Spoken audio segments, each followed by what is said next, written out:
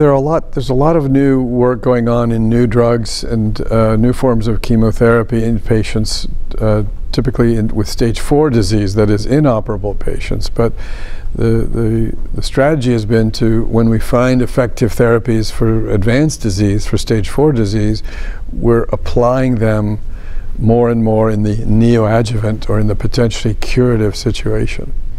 But really the most common regimen currently used today is not something new, it's not something novel, it's not immune therapy, it's not targeted therapy, but it's a combination of aggressive cytotoxic chemotherapy. And that is really the regimen, the most common regimen that we use in order to offer prior to therapy in patients who are potentially operable. The regimen called FOLFIRINOX, which is a combination of multiple forms of chemotherapy.